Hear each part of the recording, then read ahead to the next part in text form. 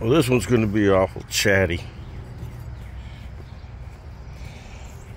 As you might recall, there was a bee swarm that came and it got out right there. So I got it in a box. You can see where things are a little yellow. That's where the box was. So I moved it yesterday over to here. You can move it about 3 or 4 feet and not really mess them up too bad. Later today I'll move it over to there. And then finally we're going to jump the fence and set it here.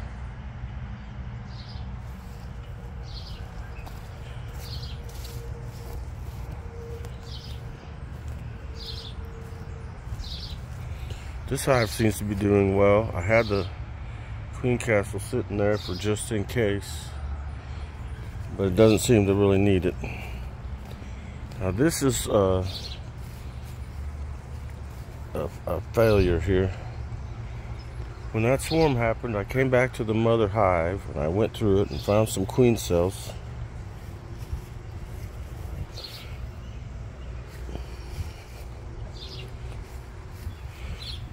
And made splits.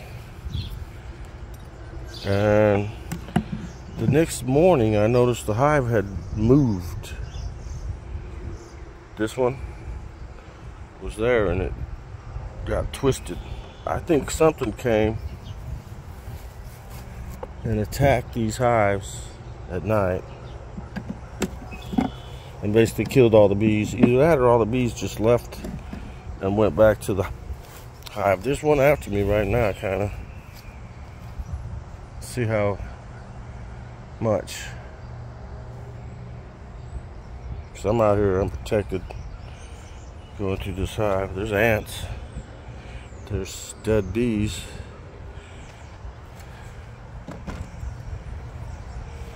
Look at this whole frame of brood that just went to waste.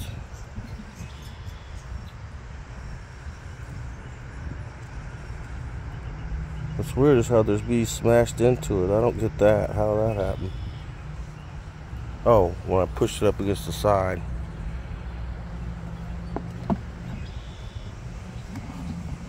And there's a queen cell that never got finished.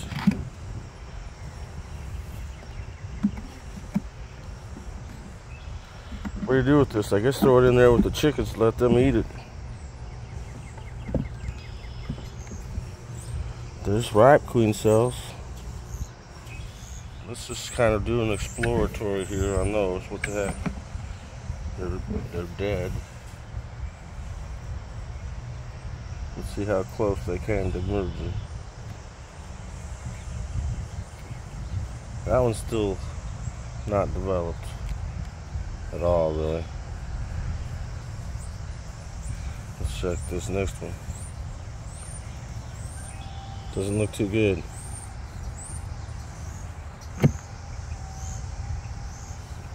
Well, there's another one right there. Let's check it.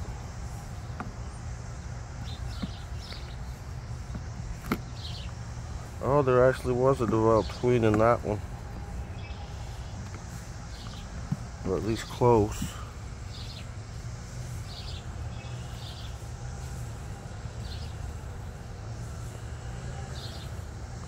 That was going to be a queen bee. It never made it.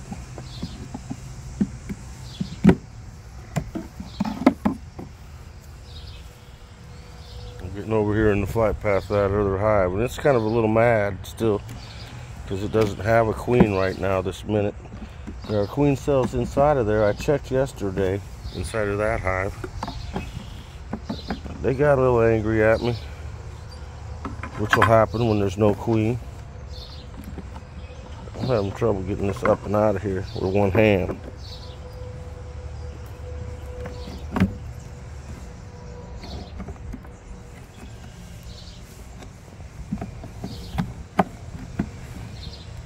Okay, I got that.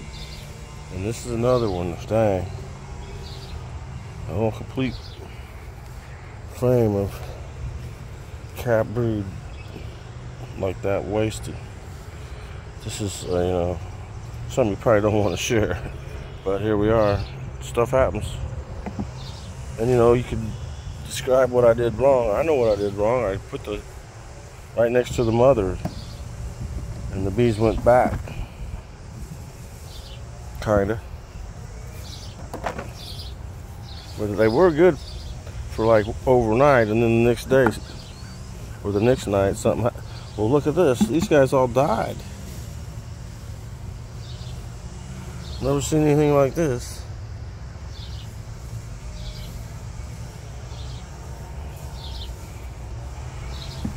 And here's a nice queen cell right there.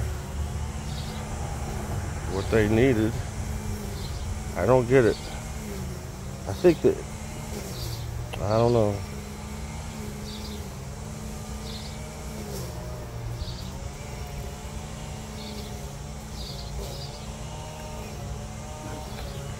This one was close.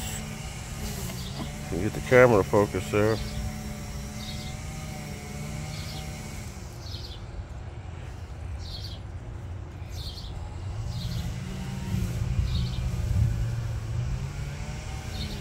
See how it has purple eyes?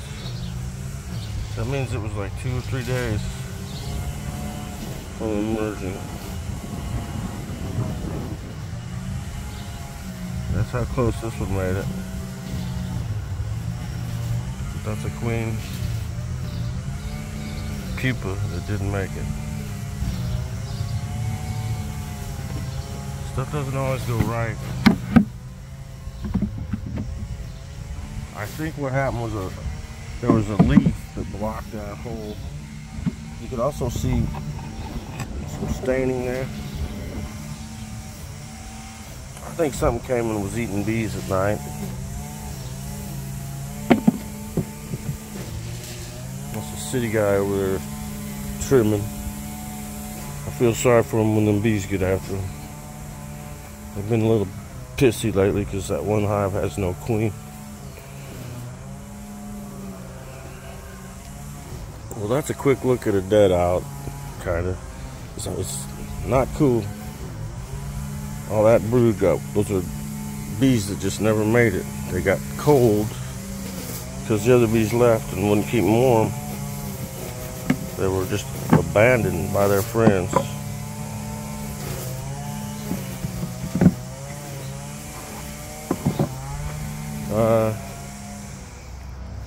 That hive will recover. Might not make as much honey, that's for sure. But if that's just one out of all the ones that I have, it's not a big deal. And if I really thought I needed to, I could get bees from other hives and carry them over here and give that some new frames of larvae and cap brood to get it to recover. But it's really not a big deal. They're in, right now, that big hive at the back by the fence is trying to make a new queen. I went through it yesterday. The reason why I went through it was so I could see that if it had made more queen cells. See, when I did the splits, I assumed I was leaving stuff in the hive that would, and what I mean by stuff is the eggs and very young larvae.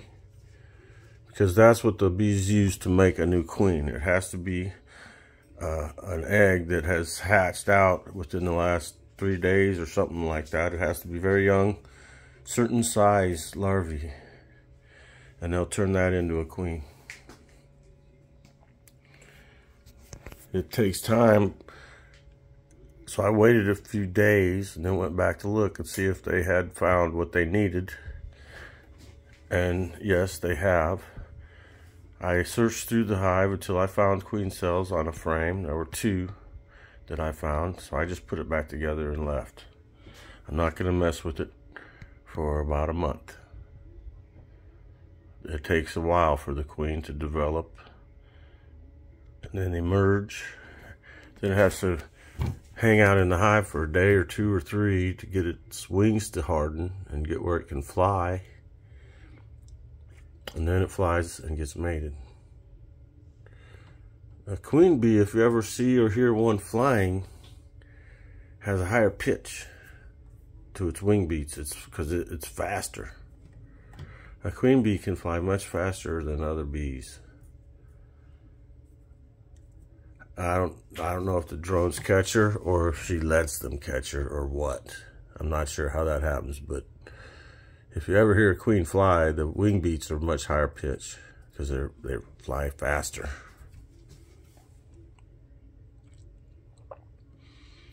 That's kind of different, but they're speedy, at least when they're young and not mated yet.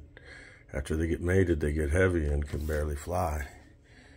And a mated laying queen, if you have what is your hand and it flies, it's going to fly down at a 45-degree angle probably and then hit the ground, and that's it.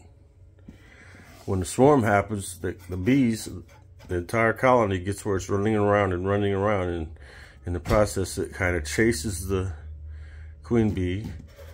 They quit feeding her and she slims down to where she can fly. So if you open up your hive and it seems like it's extra full of bees, they're boiling up over the sides, and you pull out a frame and the bees are all runny and drippy, as you pick up the frame, bees are like running and just down at the bottom, runny, like water almost, and then they drip off. That's a hive that's about to swarm when they're like that. They're running the queen, and the bees are runny because they're running around, and she's on a crash diet so she could fly. And I don't know what triggers it, but I imagine eventually she's feeling good and then exits and then flies. I don't know how they communicate when and all that, but I have been nearby when a swarm happens. They just pour out onto the ground in front of the hive like water. It's crazy to watch and loud. It's very loud when a swarm happens. You won't, if you think you're having a swarm, listen. If they're completely full of bees, they're all buzzing like hell, that's a swarm.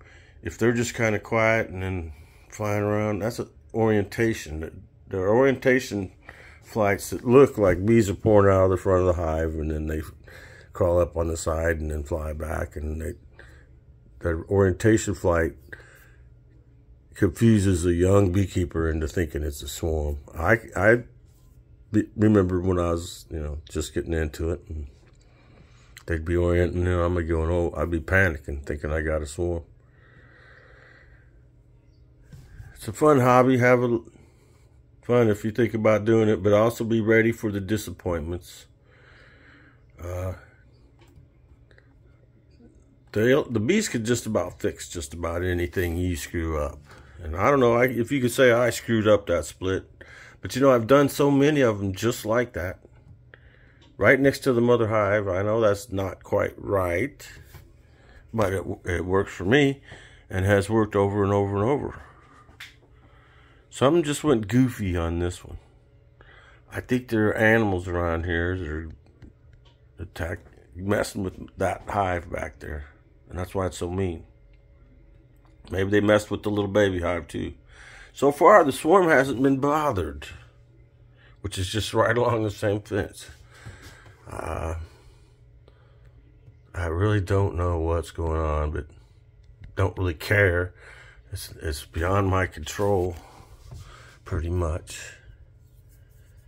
I just cope with it and deal with it and move on. I've got other hives. I've got other fish to fry. And I've got other splits going too. So it's not the end of the world to lose a little bit of bees. I'll gain them back later. You watch. Keep track of the series of adventures this spring. And I'll catch a swarm before long. Have a good day. God bless you all. Thanks for watching. And bye-bye.